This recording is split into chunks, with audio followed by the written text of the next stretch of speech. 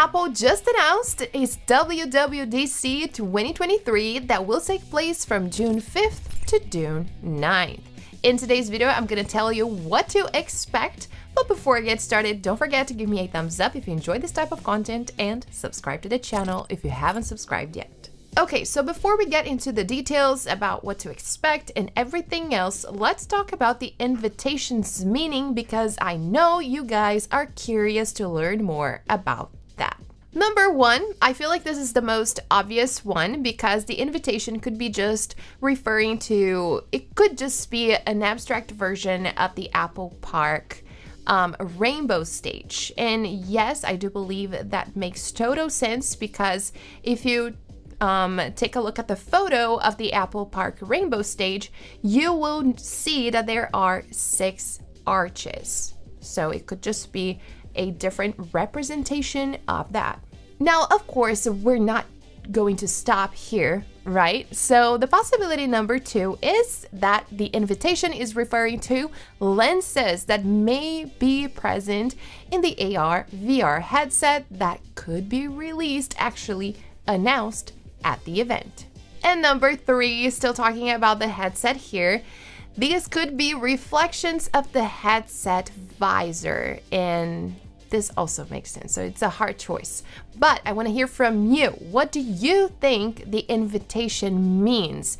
It's always really fun to just try to guess what Apple's trying to say. It could be just an obvious thing, but it could also be the lenses or the reflections of the headset visor. So let me know what you think down below in the comments. But now let's talk about what to expect. I know that you're curious to learn more about that. So the WWDC is a conference that is focused in software. So Apple is expected to announce the new iOS, macOS, and so on.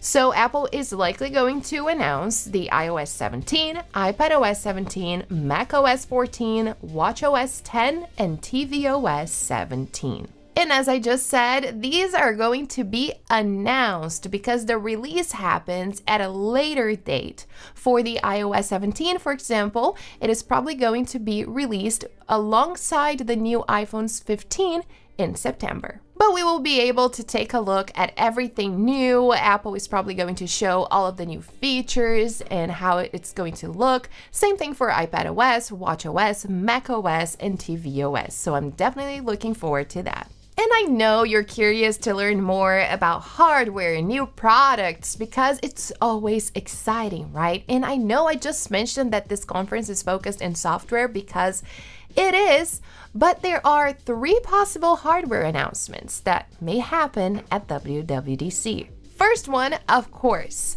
the rumored AR VR headset. Apple could announce it at WWDC and then release it at a later date towards the end of the year. This makes total sense because this conference is again focused in software and developers, and we do need the developers to develop applications for the new headset. Also, we could possibly have the announcement for the new Reality OS, or we're not still really certain how it's going to be called, but the new operating system for the headset. We could possibly learn more information about this at the WWDC. Talking about Macs, Apple is likely developing the new Mac Pro, and I'm pretty sure you remember this. The Mac Pro is the only remaining Apple computer that is still powered by Intel.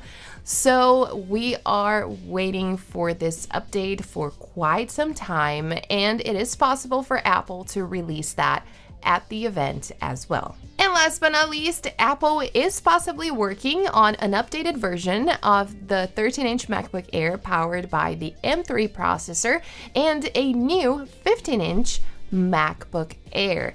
So this is another possibility. Apple could potentially announce or even release the new MacBook Air at the event.